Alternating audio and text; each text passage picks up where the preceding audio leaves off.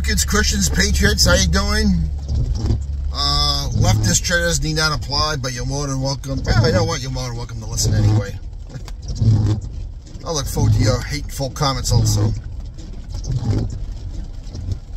Well, you gotta just wonder. Since the debate where, you know, Biden made gaffe on top of gaffe and couldn't remember anything, and it has initially gotten worse. Now you just have to wonder, well, since Joe won't go,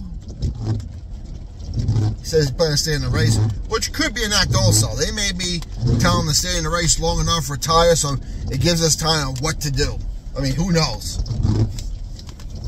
Or it may give time for one faction to take power over the others. Like I said, you got the Gavin Newsom faction, the Hillary Clinton faction, Big Mike, a.k.a. Michelle Obama faction, the Biden faction themselves, and of course Kamala Harris trying to fight them all off as the fake woman of color.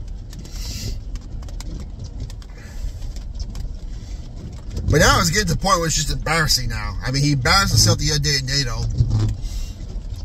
Yesterday, or a couple of days ago, he introduced the Ukrainian president, Zelensky, but he called him Vladimir Putin.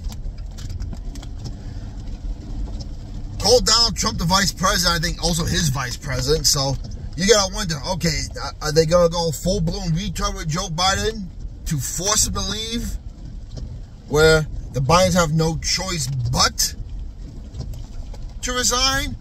Or are they just going to get everyone to call for the 25th Amendment?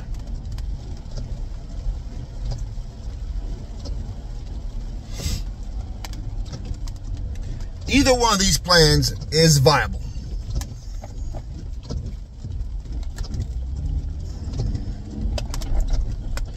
And again, we got the Republican convention starting Monday. Today's the 13th, and we still don't know who Trump's VP is, which is, I find quite amazing. I mean, at the same time, dumb, because you know how Donald Trump is. Everything's a grand entrance, a grand appearance for them. So, will they announce it on Monday?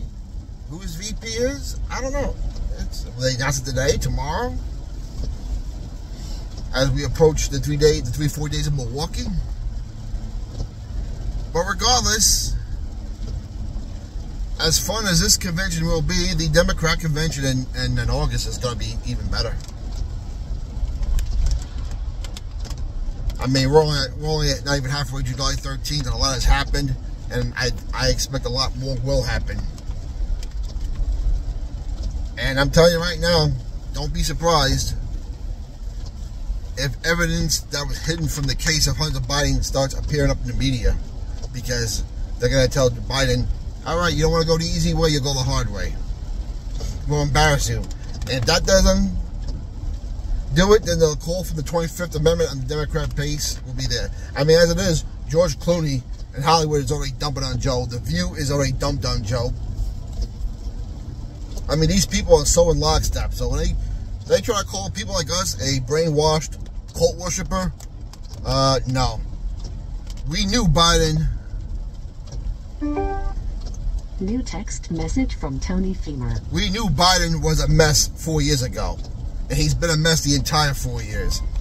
It's just now they want to admit it.